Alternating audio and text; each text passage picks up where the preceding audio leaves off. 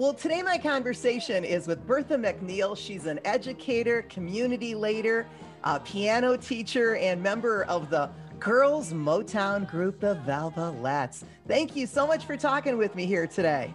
Thank you. So how does being a Valvolette help you teach your students? After we've made their background when they first started taking piano lessons, and then I'll tell a little bit about myself. But then when I mentioned that I sing for Motown or used to sing for Motown, made a record kind of thing, right away, that whole thing is like, boy, not only does she know about classical musicians, but she's in that other area of some of the pop. Right. So I have to just say that it kind of puts you in a cool, like, it's kind of cool there. And you're in the Douglas neighborhood, right? So how important is the location? It's very important. As a matter of fact, one of my students lives right across the street. She can just walk right over to her music lesson. It makes it very good for another reason. We want to teach students that are what we call underserved or maybe didn't have a chance or don't have a chance to be exposed to the greater Kalamazoo arts. And we're right there in their community. Can I have you be teacher for a minute? And I'm gonna be student, and you show Miss Bertha some finger exercises before we play the piano. Okay, there's one. Okay, thank you. Good. Yeah, that's a stretch. Okay. All right. Very nice. Woo. Yeah. Thank you for that. And you've developed some pretty important partnerships over the years. Can you talk about that? Some of those that we've done are the Gilmore Piano Festival, which includes the Gilmore Piano Keys Fest. And we were so happy this year that we had 3 piano students to enter the Gilmore's Piano Fest. And who did they have for their clinician? None other than Ed Callahan. And also the Gilmore Piano Festival itself. We actually, take kids on a bus to some of those performances. KSO Orchestra, we have a string quartet, and they have played in the lobby for the youth, that Black Arts and Cultural Center, Suzuki, all of those organizations that some of our students might not have access to. This is part of our goal at the Helen L. When did you first start playing piano, and how did you start playing? When did the bug hit me? Yeah, and it hit, I'll tell you. When I first fell in love with music, it was in the 2nd grade. And the teacher would have us give us all little rhythm instruments, the little tambourine and the little bell and the triangle. She gave me a triangle, and we would march around the room and play our instruments, and she put on a record player. Maybe some people might not know what a record player is, but it had the needle and the arm, and she put that on. And I'll tell you, it was when I first hit that triangle. It's a true story. And heard the sound, the ting. It was love at first ting.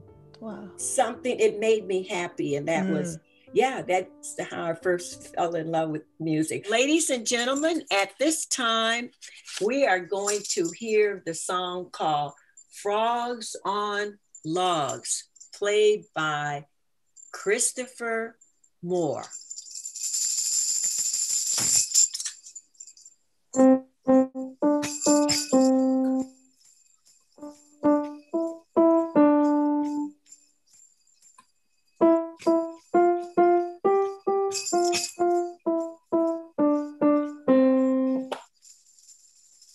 Four times that low note.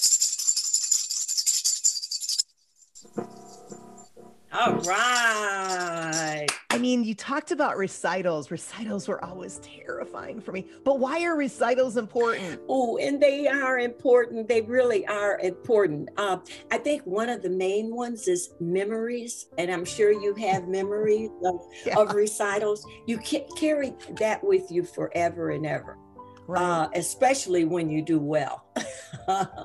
Right.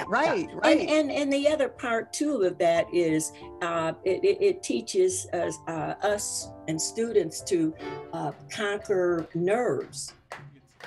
If you never came across that type of thing where you had to jump over I call it the nerve fence or whatever it is, you'll never know, if you could have done it or not. Tell me what the recitals pre-COVID looked like. Before, we had probably 2 or 3. And they were wonderful. The kids get a chance to dress up a little bit and play in front of mom, dad, aunts, uncles, the family, and also get a chance to see other students and hear other students. And especially if the other students are advanced, it's a kind of thing I want to be able to, and I know I felt that way too. I want to be able to practice so I can play like Johnny or Susie. Oh. Ooh.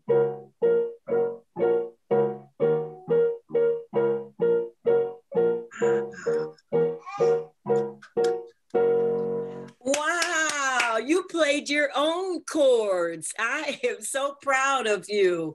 And you know what? That is very challenging to play the chord and then play the melody like you did. I am very, very proud of you.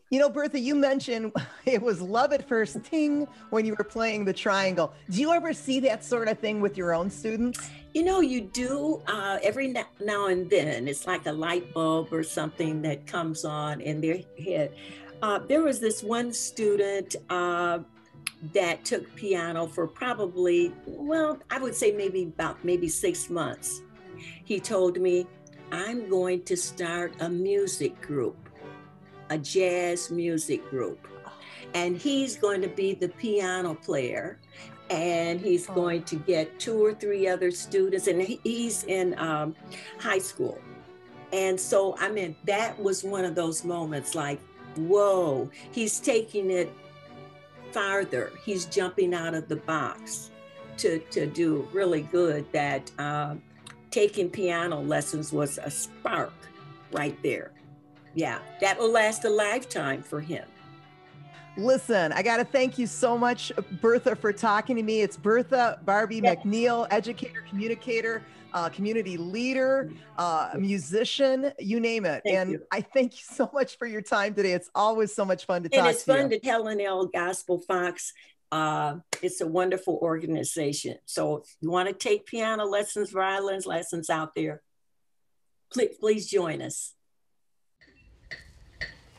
1, 2, ready, play.